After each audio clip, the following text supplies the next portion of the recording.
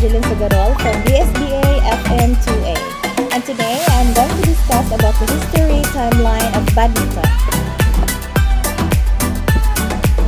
In 1800s, badminton traces its history to a game called Pune, which was played in Pune, India in the 19th century by the British military officers stationed there.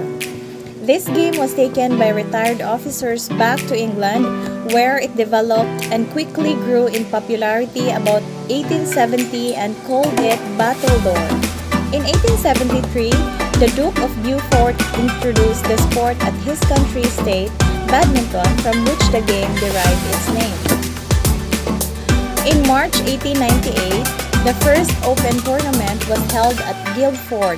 The first All-England Championships were held the following year. In 1934, the International Badminton Federation was formed, while the initial members including England, Wales, Ireland, Scotland, Denmark, Poland, Canada, New Zealand, and France, with India joining as an affiliate in 1936.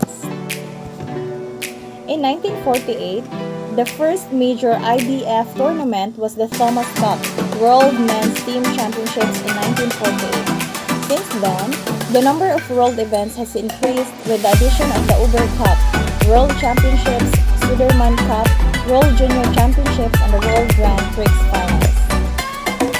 In 1966, badminton was introduced as a Commonwealth Games program sport in Kingston, Jamaica in 1966. And has been part of every Commonwealth Games program since then. Initially, all 5 disciplines were included: singles, doubles, and mixed doubles, with the teams event included in the program in later Commonwealth Games.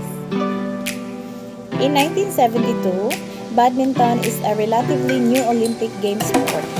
After being a demonstration sport in Munich in 1972, badminton became an Olympic sport in Barcelona in 1992, with the singles and doubles disciplines introduced for the first time in the Olympic Games. In 1992, badminton is relatively new Olympic Games sport. In Atlanta in 1996, a mixed doubles event was included, and this is the only mixed doubles event in all of the Olympic sports. The following countries have won medals in badminton at an Olympic Games since its introduction in 1992, China, Denmark.